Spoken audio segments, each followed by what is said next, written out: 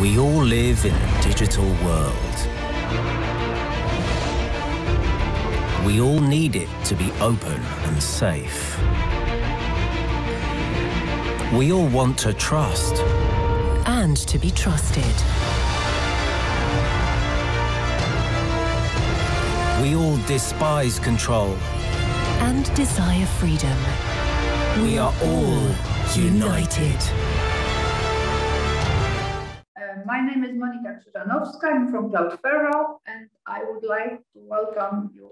And in particular, I would like to welcome Mrs. Kinga Duszecka, who from Polish Space Agency, a co-host of this panel, and our distinguished panelists from the world of Earth observation applications, science, industry, administration. Normally, we should have with us Mr. Alain Arnaud, Mr. Krzysztof Stereńczak, who is with us, Mr. Jędrzej Bojanowski, Mr. Oleg Dubowik, who should connect remotely, and Mr. Stanisław Dałek, who is on site. I am informed that there are some technical issues to connect remote panelists. I hope they will be solved soon, but we shall start. So we should as well thank the organizers for this opportunity to discuss how satellite technology, and in particular Earth observation, contributes to the digital economy. As you know, satellite observation is with us for over 60 years. The era of satellite remote sensing began with the Sputniks in 1957, and then followed by Explorer and Vanguard in 1958. Today, probably more than 1,000 observations, as we say, remote sensing satellites are involved. Those satellites carry sensors that measure different sections of visible, infrared, or microwave segments of the electromagnetic spectrum. Most of the satellites carry passive payloads. They measure, observe reflected solar radiation or emitted thermal energy. But some have as well active sensor, emitting energy and measuring reflected or backscattered response. When we talk about Earth observation satellites, we generally talk about the spatial resolution, minimum size of the object we can see, spectral characteristics, so what exactly the satellites see, which spectral channels, radiometric extent, how sensitive is the satellite, and temporary resolution, residence time, how often we can see the same area. Another aspect is the orbit altitude, the type of orbit. It can be geostationary or sun-synchronous. The data, images or scenes acquired by the satellite are transmitted to the Earth, processed and stored in dedicated repositories for further use. For example, Sentinel-2 from Sentinel constellation provides data from 12 or 13 bands, visible near infrared, shortwave, infrared, and has a mean revisit time of 10 days to get the same angle for the area. Its spatial resolution depends on the sensor. It can be 10, 20, 30, or 60 meters. And it's around the Earth on an orbit at around a bit less than 800 kilometers. The images you can see, or you see on the screen, are examples from the Sentinel constellation, from the Copernicus program. Copernicus is a common program of the EU. It is implemented in partnership of the member states with European Space Agency, European Organization for the Exploitation of Meteorological Satellites, EUMETSAT, European Center for Medium Range Weather Forecast, ECMWF, EU agencies, and Mercator Ocean. Vast amounts of global data provided by Sentinel satellites are free and openly accessible to users. Since 2014, there are over 70 petabytes of those data, and they are growing every day. Thank you, Monika, for this introduction. I hope it will bring satellites closer to our audience. And as it was said, the images that I hope you can see are from the competition of this year. As Polish Space Agency, we are trying to promote the idea that it's never too late to get into Earth observation, either to use the products of Earth observation or to start serving such products and services. I should add that Earth observation and Copernicus, it's not the only program of European Commission that brings us valuable data from satellites from orbit. We should remember that there is Galileo and EGNOS, which bring us information about, for example, positioning, GPS signal, and it helps us not only in like geodesy, for example, but also, for example, in banking. And then the European Commission is working hardly on satellite connectivity and communication, satellite communication. The program will be called GovSatcom, and if anyone is interested in this data, so connectivity nevertheless of terrestrial network, and in remote places like, for example, ocean, you might want to visit a trusted website where you find more use cases on connection and satellite connectivity. Today we will focus on Earth observation, and well, we will discuss something that Frank Sanseberg said. I call space is the backbone of the new digital economy. And we will start with a short technical check. First of all, if you will have any question to our panelists, please write them in chat. We will check the chat, and during Q&A, we will address the questions. And then I would like to check if Alain is with us.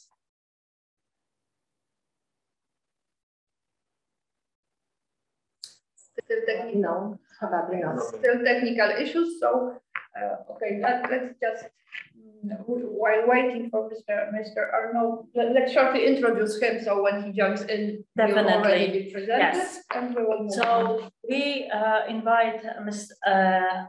Alain to join us due to his extensive knowledge on maritime. He is first of all, he graduated from École Polytechnique with his PhD in 1997, and he co-founded a few companies. Also, he has an experience with French Space Agency and European Space Agency in ESRIN. Right now, since 2017, he is leading the digital transition at Mercator Ocean as manager of one of the projects concerning collaboration with EUMETSAT, and he's an organizer of Digital Twin of the Ocean Initiative. Moving from ocean to the forest, Professor Sterenczak, Deputy Director of Research and Science for the Forest Research Institute. He deals with broadly understood application of geomatics in the management and monitoring of the forest environment. And in particular, led several dozen scientific and implementation projects connected with forestry and forest related issues. Jędrzej Bojanowski, who is also with us here in Warsaw, is deputy head of the Remote Sensing Center of the Institute of Geodesy and Cartography in Warsaw. He received his PhD degree from International Institute for Geoinformation Science and Earth Observation, and his main domain is agriculture.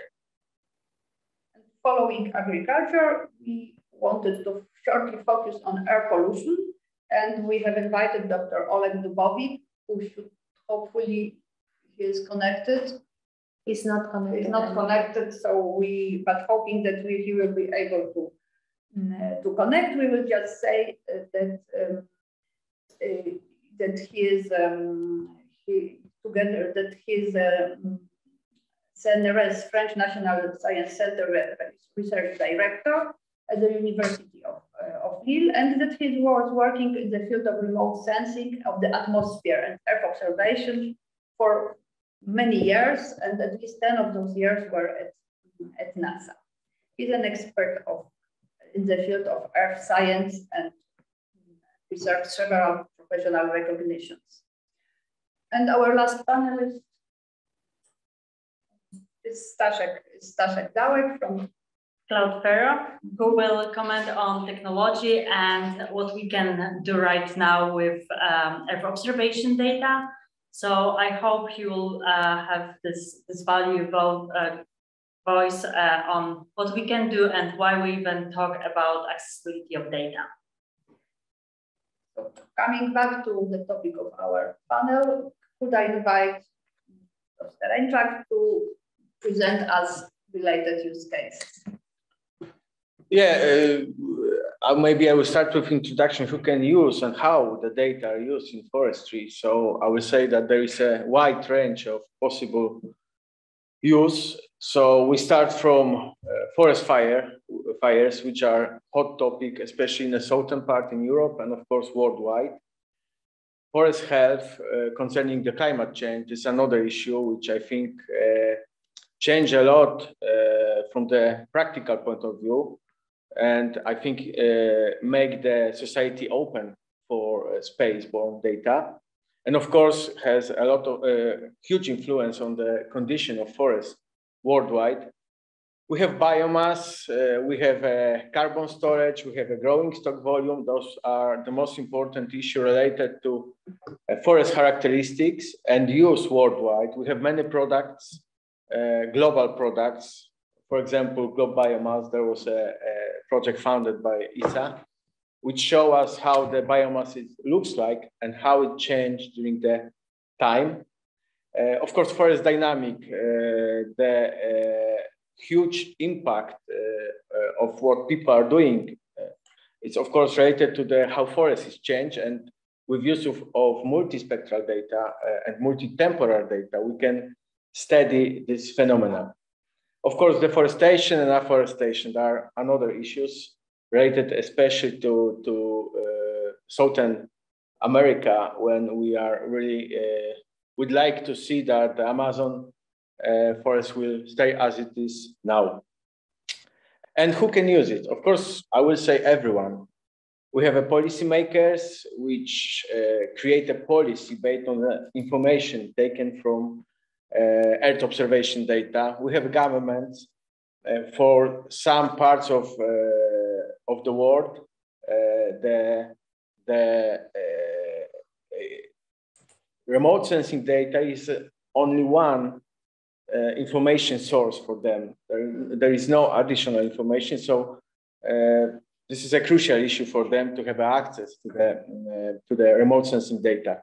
Of course, there are public institutions and, of course, researchers which develop the algorithms to better analyze the data and, of course, to push the technology forward.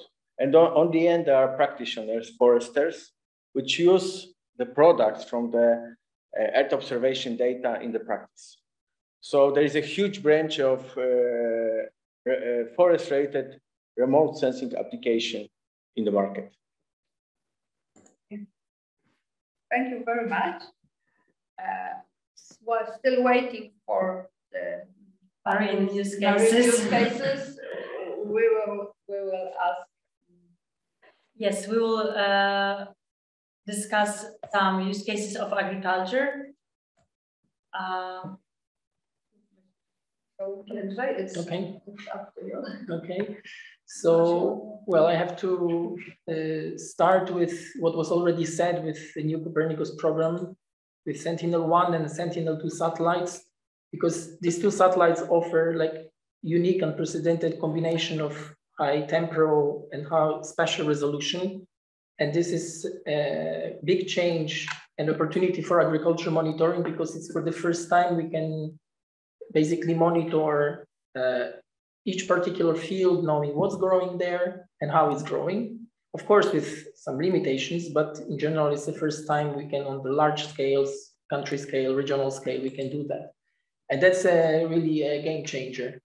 And so for the use cases, we are just about to finish 2 big projects in cooperation with the Space Research Center of Polish Academy of Sciences, funded by European Space Agency and the National Center of Research and Development. So to exploit Earth observation data, satellite data for Statistics Poland, so the National Statistical Office, and the PAIG agency, which is responsible for paying the subsidies to farmers under the Common Agricultural Policy. So for Statistics Poland, the objective of the project was to get the statistical information on agriculture production. And for this, you need like two sides. One thing is we need to know the area of the crops sown. So we need to recognize, identify crops on the field. And the other aspect is the expected crop yields for the unit area. So the multiplication of these 2 sides, you can get the crop production. So we built a system, operational system, and it runs in Statistics Poland, getting an automatic information on crop production assessment along the season. So this is one implementation of the. If I may add, I've heard that that's the only such use for statistics in Europe. I also heard that.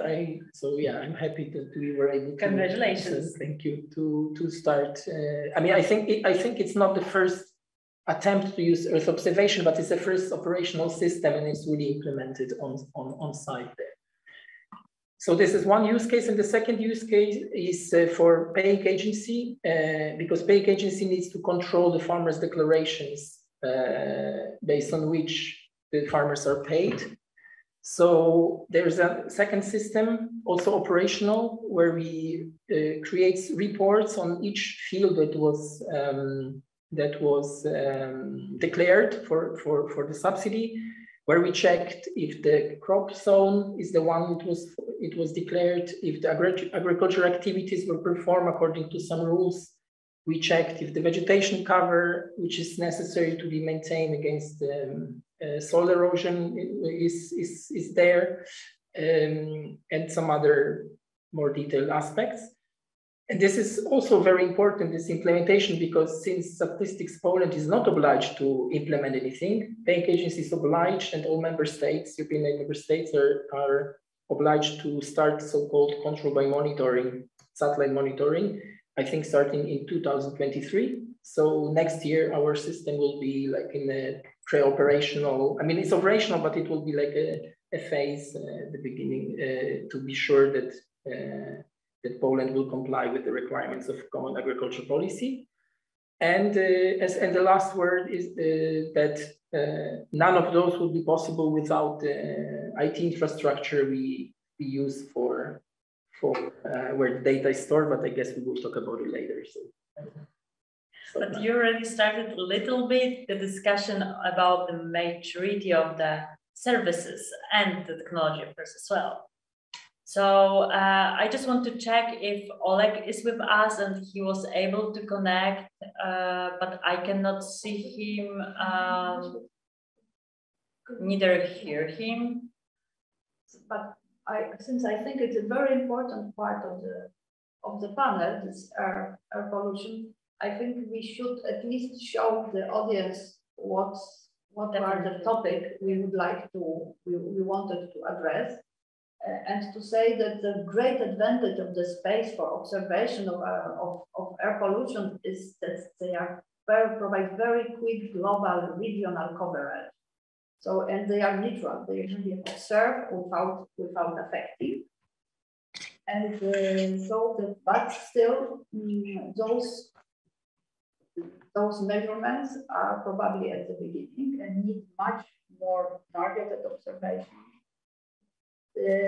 Space missions related to Earth observation are quite expensive.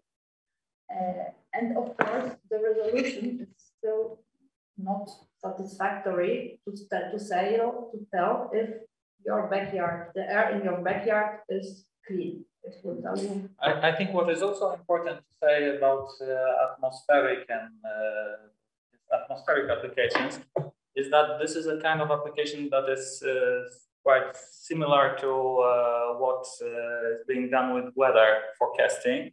And what wasn't said before regarding the general mechanics of the satellite observation satellites is that most of the imagery related observation satellites that we're discussing are low orbiting satellites that orbit on polar orbits that are 700-800 kilometers high, and the revolution lasts around 2 hours. While for atmospheric applications, it is often very important to be able to stay over one point over the Earth all the time, to target the same area, to have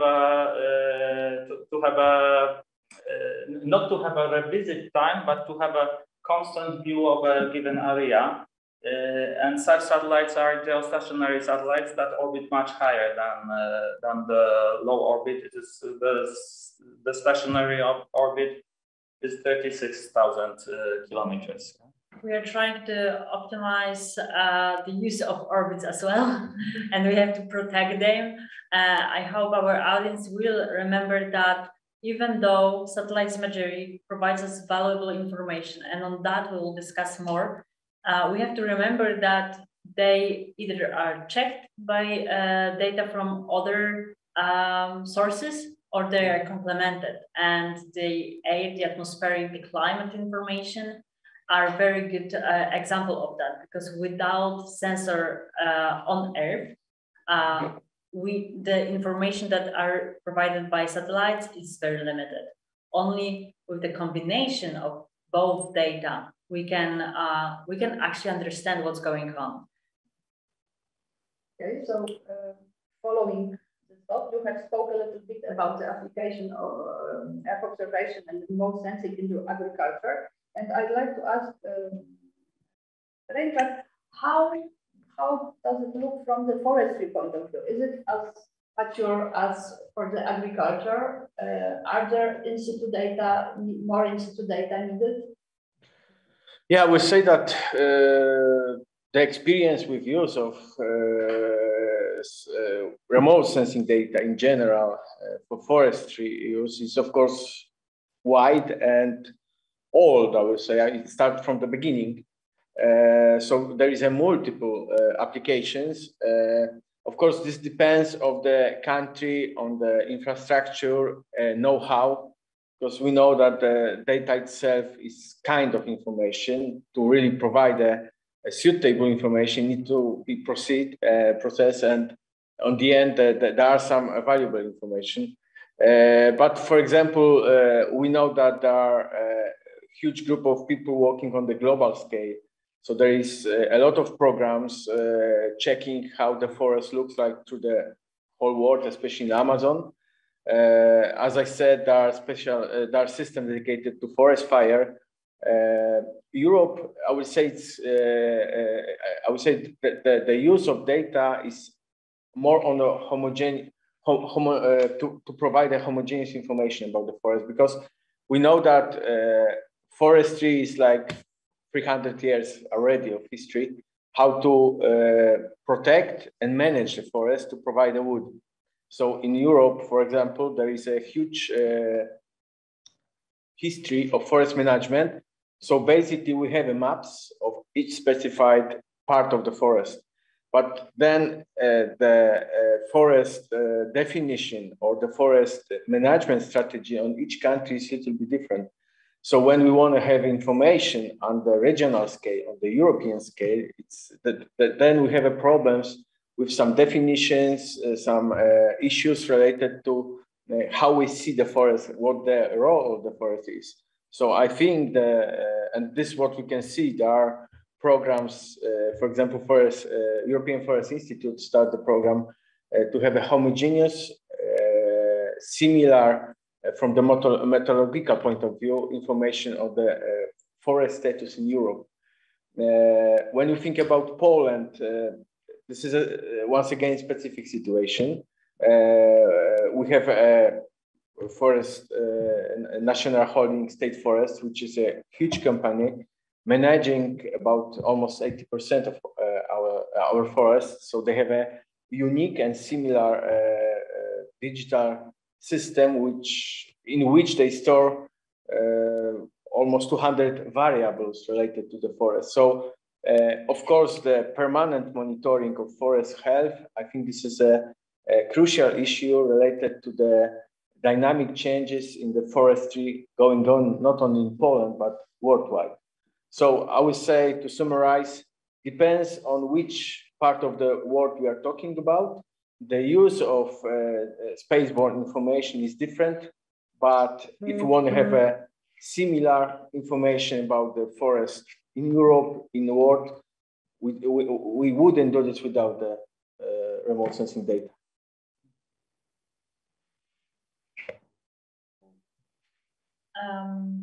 Maybe, so we discussed the forestry and how it's needed. We also heard how valuable data are for agriculture.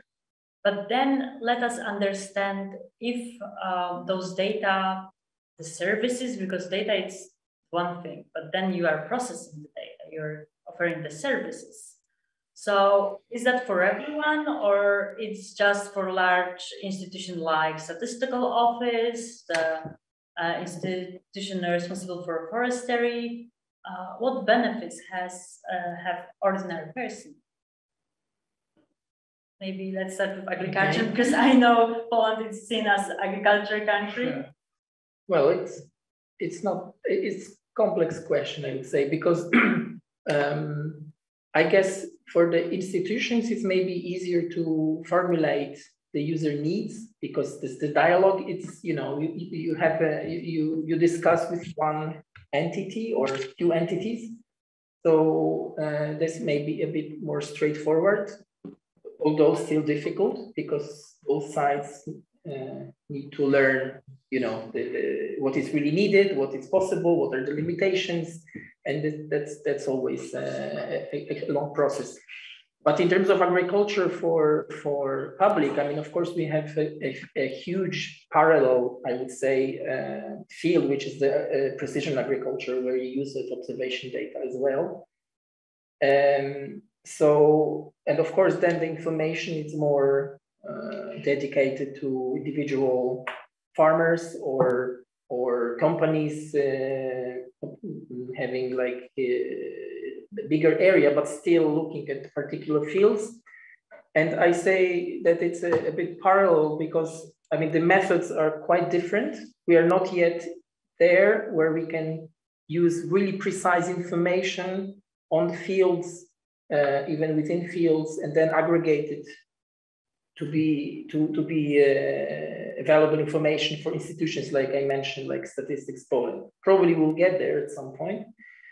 But I think the benefits for precision agriculture, mainly the fertilizers, measurements where you have to water plants, where not, so optimization, reduce costs, probably a bit of yield forecasting at each field. Agriculture activities support by satellite, also indirectly, because the navigation is also satellite part. So before I will ask for whom data and services of the forestry, I would like to check with you one thing about in situ data.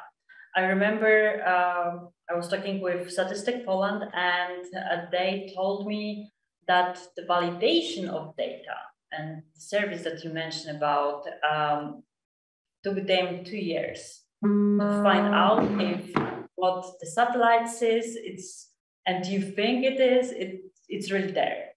Yeah. So I mean, without in situ data, we cannot do much because we cannot not only validate, but we cannot train the models and to learn. I mean, of course, there is a long history of observation, so we have some knowledge about what the satellite signal means for. I mean, what physical properties of plants, for example, lead to a certain signal.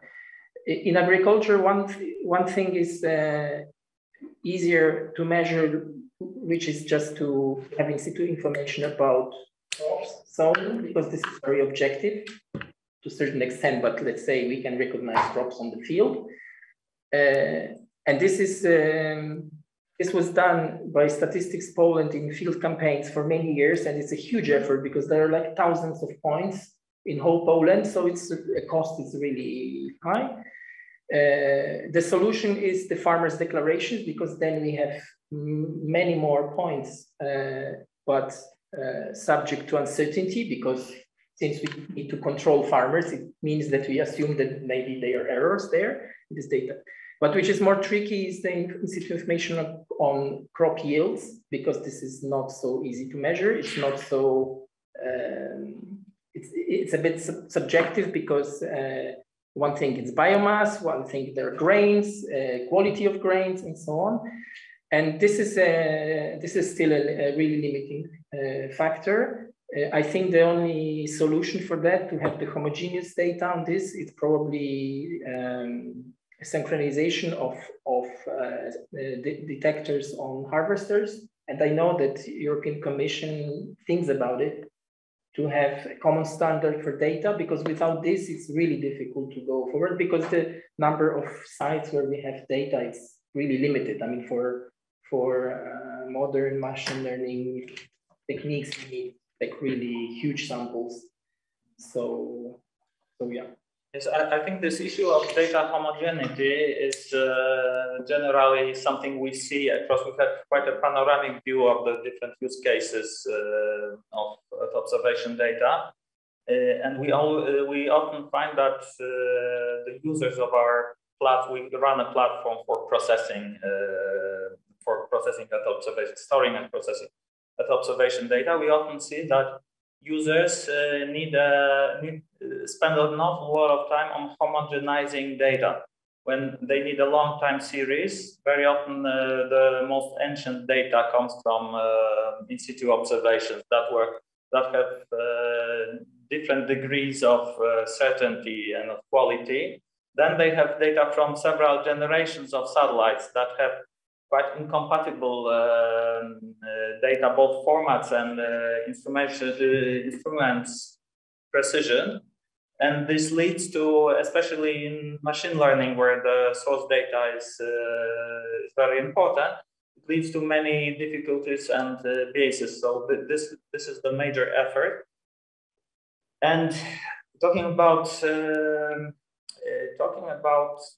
this fields of applications and users of the technology, I think the trend that is now happening is that we see a large democratization of this observation data, something that was once reserved to military, then to big institutions and scientists. Then comes the industry, commercial businesses that make more and more use of this data. And then the challenge now is to simplify the technology enough to make it accessible to students, to citizens, ultimately, who to make it much easier to access and consume this data and extract information out of it. Yeah, but I think European Commission is adding extra mile when it comes to making data available. Mm-hmm. And I think GeoDS is one of the examples of a hub.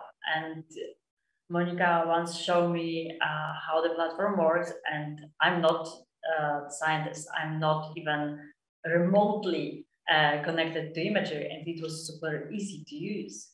But then you mentioned another very important topic, that everyone basically can now build Earth observation satellite. So as I said at the beginning, it's not only that everyone can use it, not everyone can analyze it. I mean, yes, everyone can analyze it, but it's not reserved.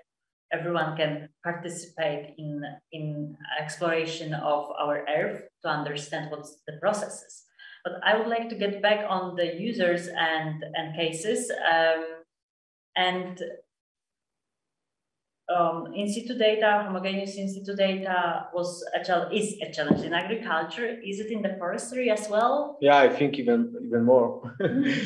I mean, why? Yeah, we say about forests that they are not crops. You cannot find really many forests, one species, one generation. When we talk about forests now, especially reflecting the EU politic, we're talking about biodiverse forests, multi-layer, so it makes things more complicated. So yeah, there is a lot of limitation with use of Earth observation data, especially spectral one. We need 3D data for forestry. And when it comes to the in situ data, you know, so you have very different forests to the world. You have different species composition. You have different age classes, which means that you should have information at the single tree level.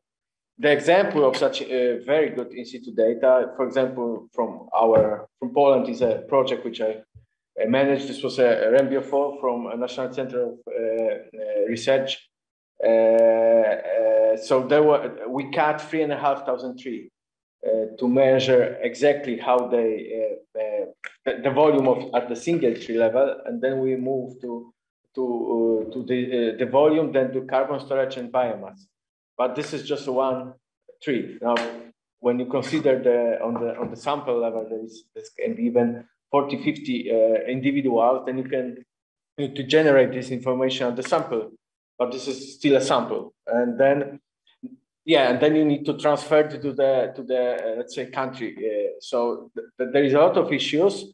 So what we can see, there is wide use of airborne laser scanner data or maps as wall-to-wall information, which are widely used either for calibrate models with use of spaceborne remote sensing data, or to evaluate the quality.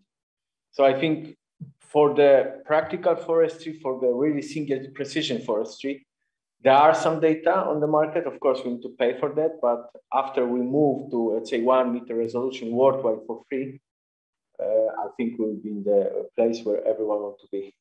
Are we moving to 1 meter resolution? For free, I hope. Yeah, that's the point, for free, because as you said, commercial. Yeah, you know, we need to update information. There are some dynamic things. For example, bark beetle issue in Czech, Germany, Poland, US. So everyone wish to have, let's say, every week, every 2-3 days, precise information, and then we can use it for management. Otherwise, if we have once or 2 times per month, or even a half year time, 1 or 2 images, we cannot really use this in the operational forestry. And this is the case. Understood. I'm checking time, and we have some time for maritime. So I understand that Mr. Arnaud is still not with us, but I think that our panel wouldn't be complete if, let's say, at least a few words about the use of remote sensing for maritime applications. So, of course, I'm not being an expert, I cannot tell you all that should be said here, but I still can say that Earth observation data are very widely used in the ocean and marine applications. That there are over 30,000 users for Mercator Ocean, that is an European organization. That they are what's called Copernicus Marine Services products, and that they include, for instance, such information. They are available to everybody as global ocean chlorophyll trends, modeling, and temperature measurements of the ocean, water mass, and heat exchange. So there is a really huge amount of data and information and services related to this very, very important part of our ecosystem. This is just to complete our range of topics. Yeah, I wanted to add on that about maritime, because this is a quite unique field in Earth observation, because it's something we cannot do without Earth observation at all, I would say. And this was the same for polar regions. I mean, that the first, so, you know, people starting with Earth observation, I don't know, 30 years ago or 40 years ago, on land, especially in Europe or US, you have a lot of information from the ground, from the field service, but on the ocean, like there is no other ways, and which is a challenge because it's lack of in situ data. But on the other hand, you can provide some information that something really new. So it's quite exciting field. Right? So, yeah, and we see all those pictures from the competition that very often shows the beauty of ocean, but at the same time, we better understand what our action has when it comes to ocean's health and sea health. Yes, and ocean is 2/3 of our globe. That's why it's pretty important to take care of that. Yeah, and we have also the very dedicated application, the services that helps tourists plan the vacation.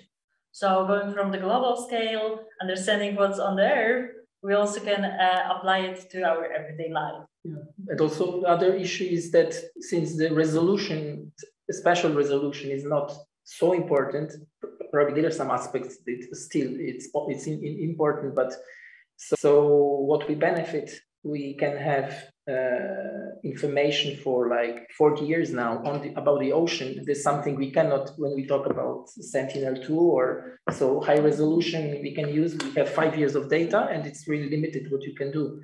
For the ocean, I mean, of course, there are some aspects on also data homogeneity, and there are a lot of works on that, but you can really observe long-term changes. Yes, on the contrary, with the modern satellites that have higher resolution, higher revisit rates, this enables new possibilities for fisheries monitoring, monitoring of all illegal or potentially illegal stuff that happens at sea. These are the new application fields that are enabled with high resolution, high frequency. Including pollution. Including pollution, of course. I often get a question because my role is to promote data, satellites data to, for example, public administration. I often get a question how often I can get an information. So it's very important also to, as it was already said, to have dedicated infrastructure. And now, well, we introduce you, Mr. Staszek, as someone who will comment on technology. Yes, so I was injecting my few words into this previous conversation, but generally the challenge of Earth observation data is around its variety of sources and volume of this data. This is one of the big data areas. The quantities of this data augment massively with the number of satellites flying around, with higher revisit times and with higher resolutions, and all those factors multiplied result in an explosion of the quantity of data we are talking about. So 10 years ago, people used to acquire this data from different sources because in order to do something useful with the data, you usually, as it was said, you usually need to combine data from different sources. You need multispectral imagery and radar, for instance, or you need to combine it with some in situ data. And very often to combine data, if it's a long time series, if it's a long analysis from different satellites that were around some years ago. And in order to do that, you had to gather this data and spend a lot of time on assembling, downloading, and making it homogeneous. You also had to have a huge data center to process this data and to do something useful out of it.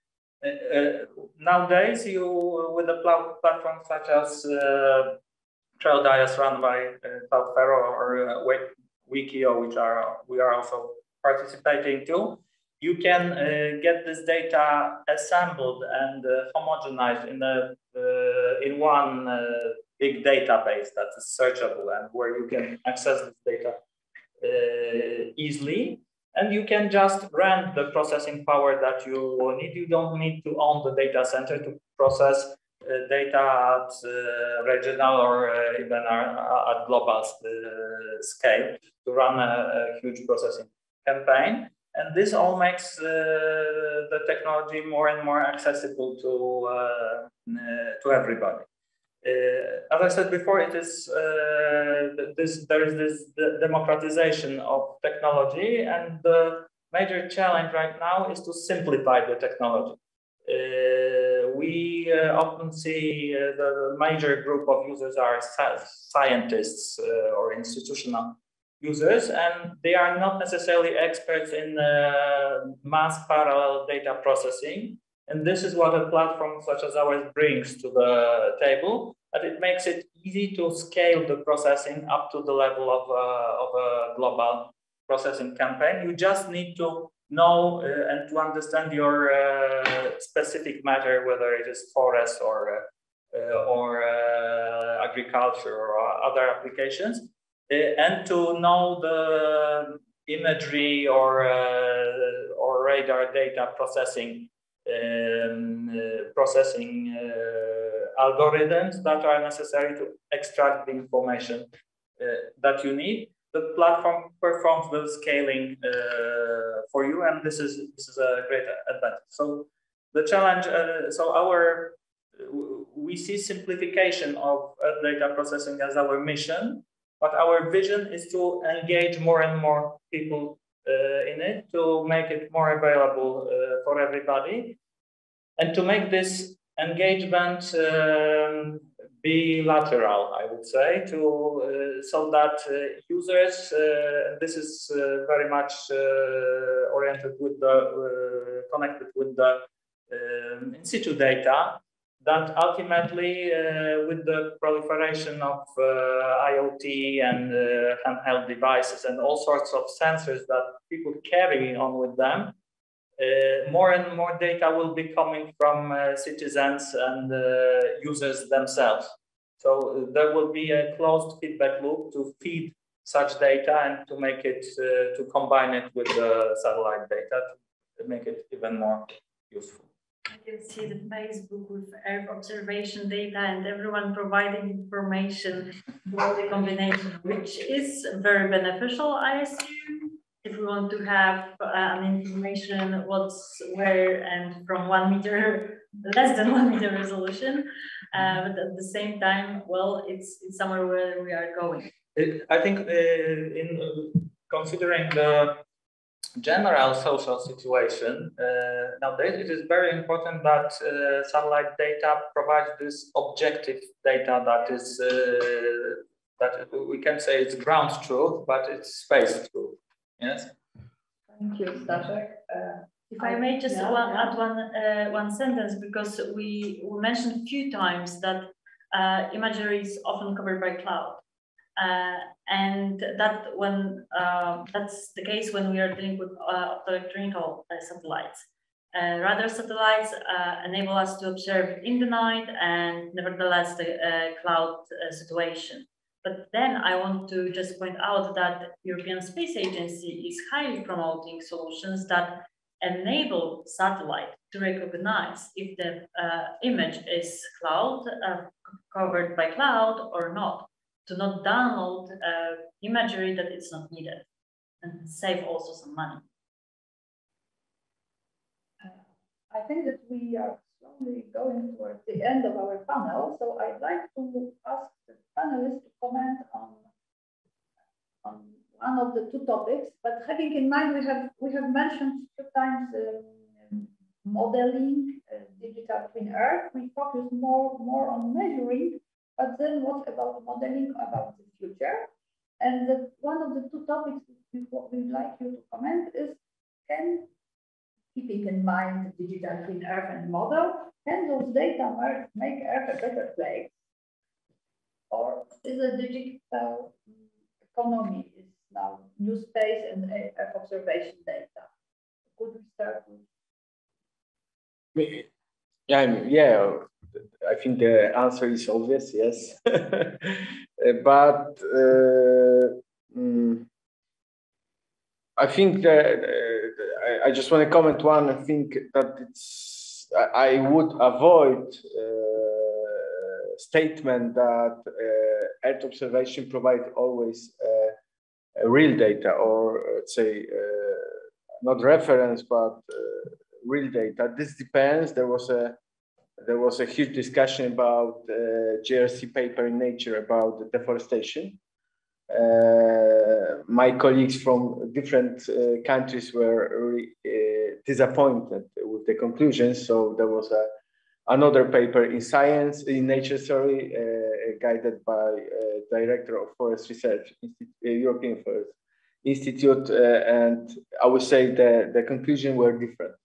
So I think that we really want all people to really use the data, but they need to have a knowledge.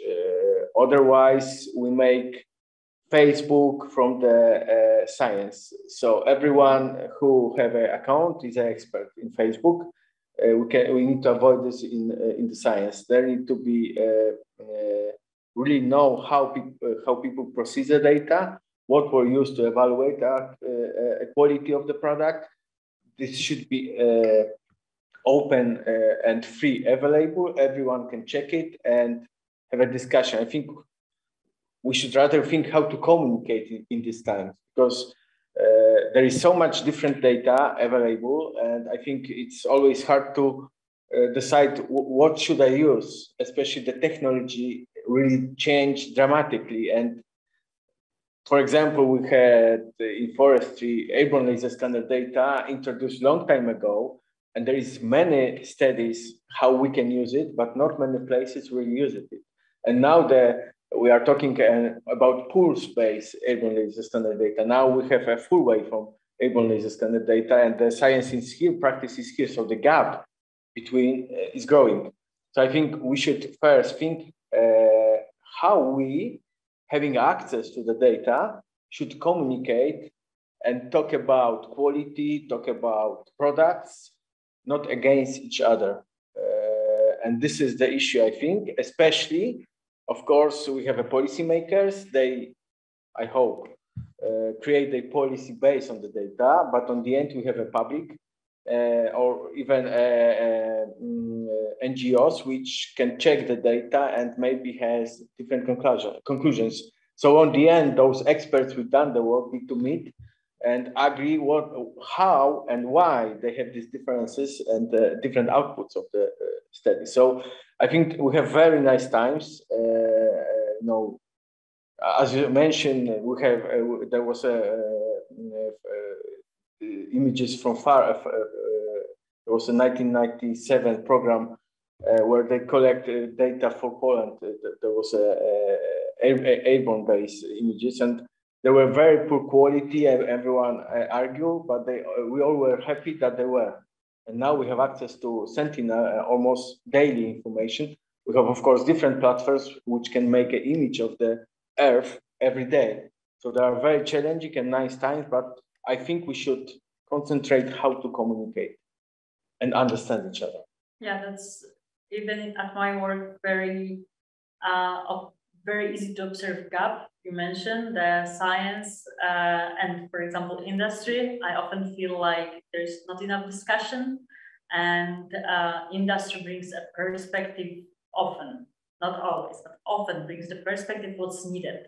They bring the understanding of market, and scientists often focus how to do it. What's the challenge? How to solve the problem? And when we're talking about forestry, for example, this is what was mentioned. The new technology didn't provide much new information. Easier way, maybe access every week, etc. So the issue is to understand each other. And I think this is the key question, because sometimes scientists cannot understand. So how we can expect, let's say, foresters to understand scientists?